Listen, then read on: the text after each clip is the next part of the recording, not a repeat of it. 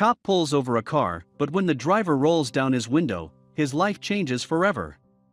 Michael Patterson, who loved his work, was a state trooper. He was pulling a vehicle over on a regular day on the highway for tinted windows that were way too dark. However, he was unaware that it was not going to be a regular stop.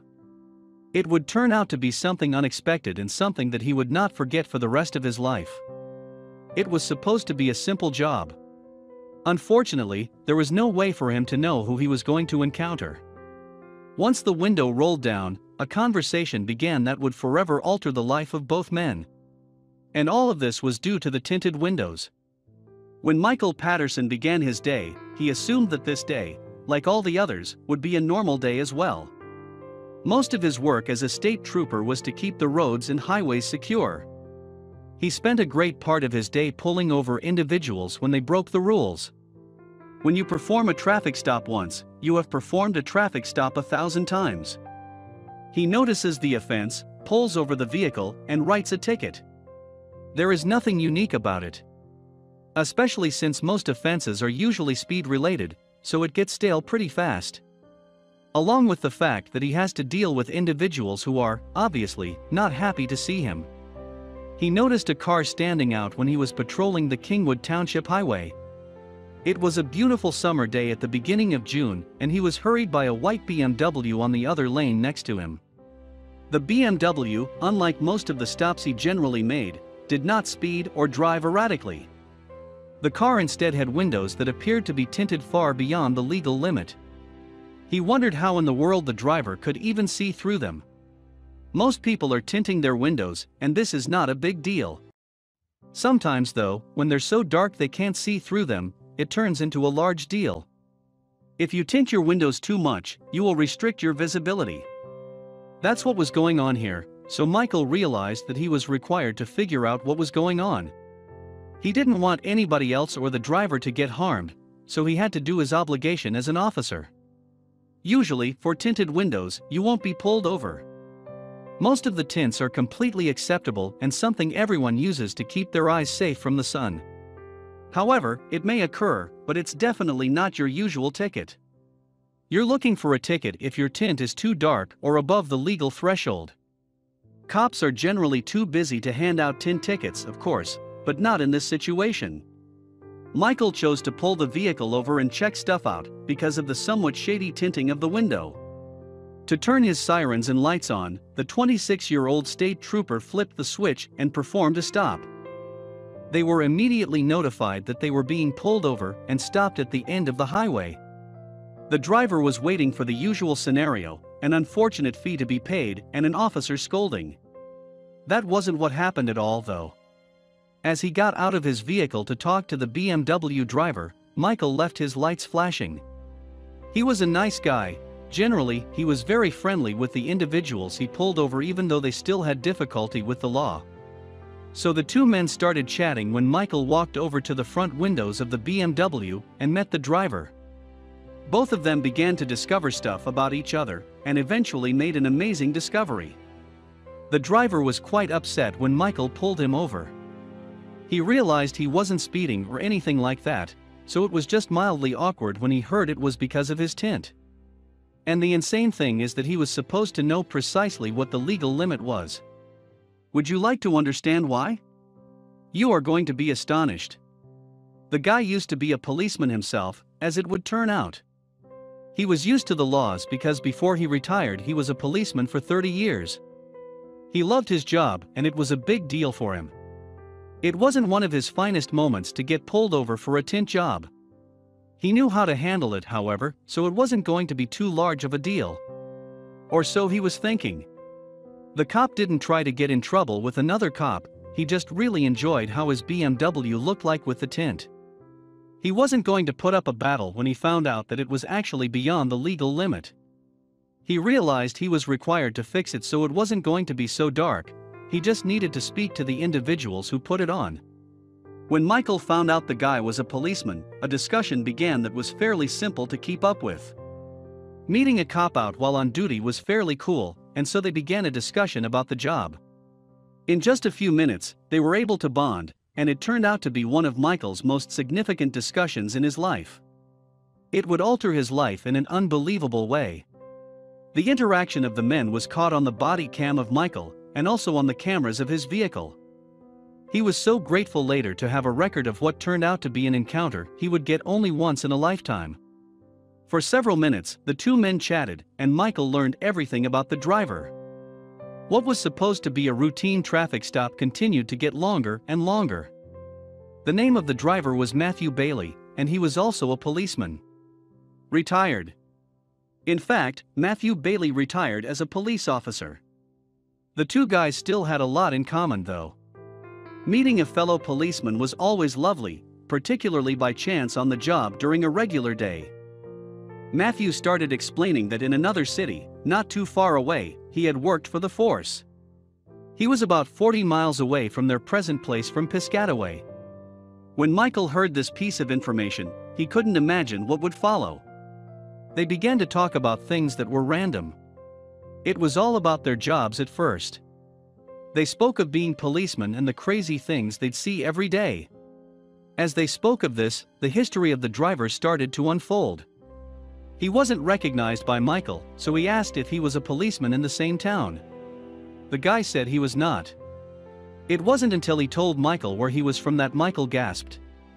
Michael spoke to the person and learned that Matthew was his name. Well, Matthew said he wasn't in the same town, but in a few cities away he was actually a policeman as well. Michael was surprised when he said where. It was a city in which he was born. And in reality, in the city, his mom still resided. He was so amazed that in his hometown this policeman was the one who was once patrolling the streets. When Matthew questioned how old Michael was, asking someone older like that seemed like a very weird issue. But as they discovered that they were from the same city, Michael began to have some doubts. He knew about a couple of cops in the city, but he wasn't sure if it could be the same policeman he was thinking about. He might have saved his life if it was. Happened 26 years ago. There was a weird event that occurred 26 years ago. It was nothing like it was supposed to be, and in the craziest tale ever Michael was born. He had never told anybody about this though. So when Matthew, the guy he pulled over, began to ask questions, it took him time to find out everything. Could that be what he thought it was? Hometown. His ears were automatically perked up when Michael heard that Matthew was from Piscataway. It's been his hometown. What were the chances he ran into a fellow officer from his hometown? Now that they knew how much they had to talk about, the two people discovered it was extremely simple to continue their discussion. Michael was so pleased to inform him he was born in Piscataway and knew the city very well. When Matthew found out that the trooper was born back in 1991 in Piscataway, he had to get more information. He remembered an incident that took place almost 30 years ago and wanted to understand if Michael was somehow engaged in it. Michael disclosed that the 5th of October 1991 was his birthday. Matthew could not believe what he heard. He immediately shot another question back, wondering on which road he grew up in Piscataway. He was sitting and wondering, but Michael was fairly sure it was precisely who he thought it was. They would have to come to the realization themselves, of course. They began to outline the details of what occurred over 26 years ago one night. As they began relaying it out, they realized in a totally unlikely turn of events that they might have encountered before. It's about to get insane. The suspicions of Matthew were verified when he heard the answer to the question from Michael. Michael grew up on a road called Poe Place, the same place where on October 5, 1991, a then still young policeman Matthew was called upon. Matthew could not believe that he might very well have been met by this state trooper years earlier. He leaned out of his window a little further to inform Michael of the whole story, a tale he had been holding close to his core for years. Matthew vividly recalled Poe Place. It was a small, dead-end road in the small town that was likely not known to most individuals. Back when he was a brand new police officer, on that road, Bailey went to respond to a call. At that time, he was still a rookie, young and with only 4 years under his belt. When he received a call from dispatch that sent him to Poe Place, he was on patrol in the tiny town. Women understand that labor will be inevitable at some stage when they are pregnant. It's just that they do not know how soon they're going to go into labor, and that's the issue. Women spend days asking themselves if the child is coming or not. Usually, however, they have a few hours of lower contractions to prepare for a job. That's how this labor was very distinct from any other labor out there. She will experience contractions for quite a while when a female goes into labor. They're going to begin slowly and then speed up as they get closer to delivering the child. It's one of life's facts. Not every female has this happen to them though. Occasionally, labor is going to go on much longer or much slower than they generally believe. And it's when women aren't ready for it when it gets quicker. She was in labor before, and she didn't remember feeling like that. It was much calmer and not almost as intense, and she knew it wasn't normal with such breaks between contractions. It was going to be a crazy adventure, she was already able to say that. So, she knew something had to be done so she didn't have the child on the street side. When they really aren't, many females will believe they're in labor, and Michael's mother was a little concerned about that. She didn't want to be the woman who thinks she is in labor when she wasn't really giving birth. So, she decided to call her husband to see what he was going to say. She remained quite calm, but as she waited, the pain became more intense. She realized the child was coming as she waited. It wouldn't remain long enough in there to make it to the hospital all the way. She called the rushed husband, but they didn't know what else to do. So, they were calling both their doctor and calling 911. They informed her they sent a police officer to assist during the delivery of the child, as they're all trained to do that. He hurried to the scene as quickly as possible when dispatch notified Matthew that a young lady named Karen was in a severe condition at Poe Place. He kicked in all of his instincts and walked to the small road to assist as much as he could. Karen was a young lady at the moment who was married and pregnant for about 39 weeks. When she went to labor both unexpectedly and quickly, her husband called the police for some help since he was not home. Karen approached her due date, but on October 5th she did not expect to give birth to her second child. She decided to go with her elderly son, Tarek, to run some shopping chores at the grocery store. He was 10 years old, and for their journey to the shop, everything seemed okay. Karen knew that something was wrong though, halfway through her shopping. She began to have contractions that confirmed her that her new child was making his way into a new life. Rather than having tiny contractions that began far apart, Karen's got very intense, very fast, as most labors do not start. Her contractions were so serious that she could hardly walk back to her car, and in extreme pain, she fell over. She hoped the labor would slowly approach, so Karen decided to pay as quickly as possible for her groceries and get home. Her and Tarek hurried to the vehicle and returned to Poe Place. Karen discovered rapidly that she did not have a lot of time. Luckily, Poe Place wasn't too far from the grocery shop, so she could make it home safely. For the length of the drive, she held her legs tightly linked and attempted to breathe through the pain.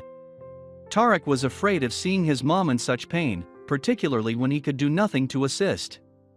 His dad, fortunately, was waiting to assist his spouse through the scenario at home. As quickly as they got home, Karen's husband Bobby hurried outside to help his wife. He picked her up and took her inside where she could lie more comfortably. He called Karen's doctor and 911 as quickly as she was cared for. He realized this was an urgent situation and in time for birth, there was no way they could get it to the hospital. They required professional assistance, and they required it rapidly. When Officer Bailey arrived at the scene, Karen and Bobby were so happy. He had been sent by dispatch since he was Poe Place's nearest police officer. There was no time to waste when he came,